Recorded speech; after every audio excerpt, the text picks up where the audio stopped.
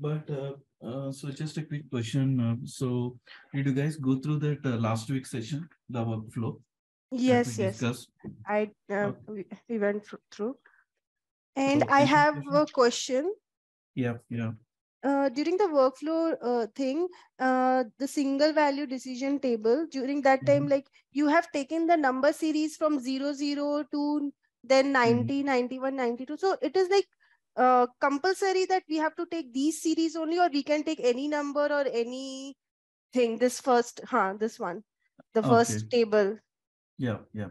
So basically what happens is in rule-based workflows, especially when I say Hmm. rule-based workflow, so that is this 86 number, 86. Yeah. 86, right? 86. Okay. Yeah. So Don't forget to subscribe our channel and click on bell icon to update yourself with latest SAP videos. in rule-based workflow, I mean, not only rule-based, in MDG, Mm-hmm. any workflow, always it starts with 00, Okay.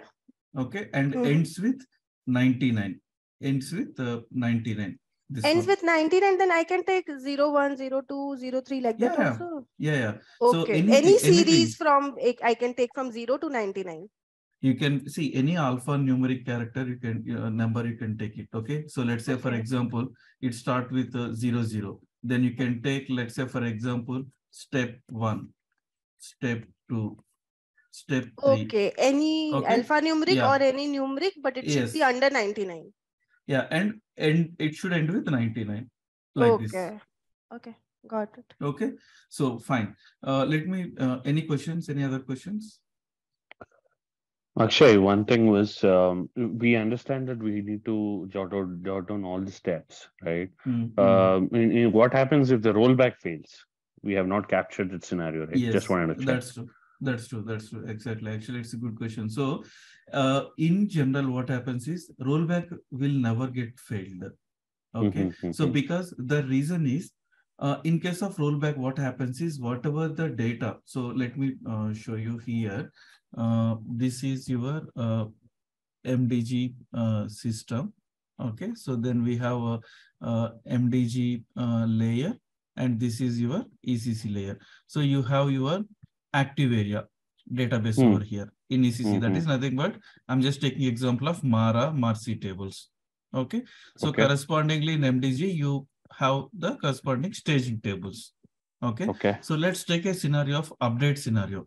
Update means I wanted to extend this material to another plant, or I wanted to change the material description or some properties.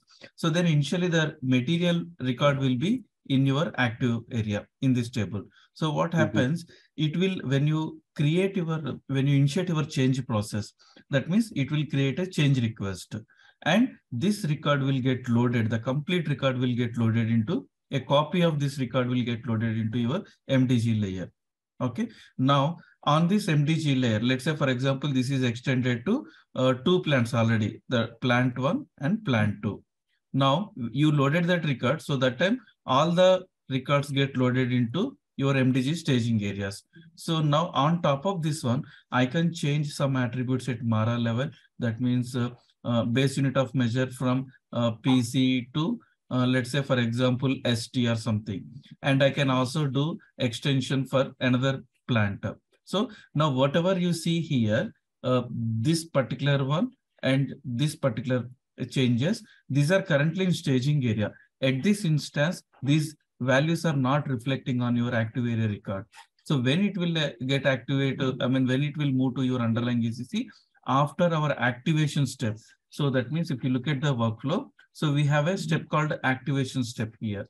So when the approver approves, that is the time where in the backend system will initiate the activation step. As process, as part of this activation step, what happens is system will try to push this record from here to here. Okay. At this point of time, maybe due to the database connectivity issue, or probably maybe if this record is at the same time being modified by someone else, or whatever may be some reason, there is a high chance that it can get failed. Okay, so that's why at the activation scenario, we are handling activation successful and activation failure scenario. Successful means it will successfully place the record and your staging record will be deleted. Okay, Failure means there is something like, I mean, the changes are not reflected back to your ECC table. So that's where we will actually handle that scenario via activation failure. Because in case of activation failure, your staging record will be there in staging table only, nothing moved down here. So that is the activation successful and activation failure case. When it comes to rollback scenario, what happens is this is not there. In case of rollback, what does that mean? Basically, the record that is already there in the staging table, as part of the rollback process, what happens is this record will be deleted. The staging record will be deleted, and this record will be freed up. Basically, it will get unlocked from the change request process. So that means there is no changes will flown down to your active area. Okay. So usually for the deletion process, in case of rollback, the only activity it will does is it will actually remove your staging record.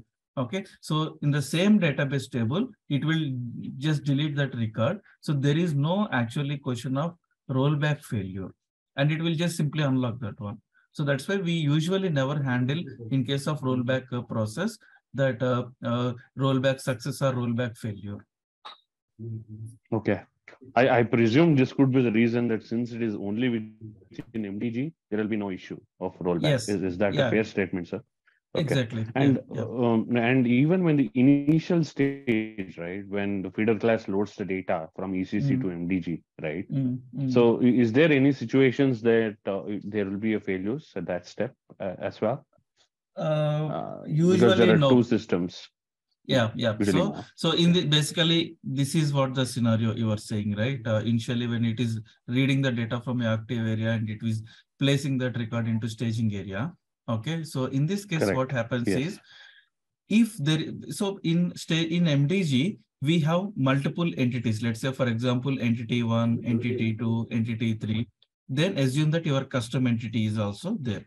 Okay. So if, to read the data from your staging active area and place that data into your staging thing, so that time system will always read the data entity by entity. Okay. So now assume that for the standard entities, because ideally it will read successfully without any issues. But there are sometimes what happens is for your custom entities, there because of our maybe if you not configured it properly, so then what happens is there is a high chances that this read will get failed for your custom entities. In this case, what happens on the MDG UI, you can see the data for your standard entities in the standard UIBBs, but for your custom UIBB, it will be blank. There won't be any data get displayed. Okay, so that's where actually you know that there is a record in my active area, but when I open that record in my MDG. Don't forget to subscribe our channel and click on bell icon to update yourself with latest SAP videos. I cannot see this particular data. So that's where that we need to troubleshoot why it is not reading correctly. And we have a baddie. Usually the read thing we will write inside that particular baddie. We can debug there and troubleshoot that why it is not reading properly. So, but at a standard level, it will not have such 100%. Yeah. At least I never seen that there is an issue in reading for the standard one. But whatever you said, that is sometimes it happens for your custom entities. Okay, sir. And since you brought this UIBB thing, can I go ahead with one more question which I had? Yeah, sure, definitely. Sure. Yeah.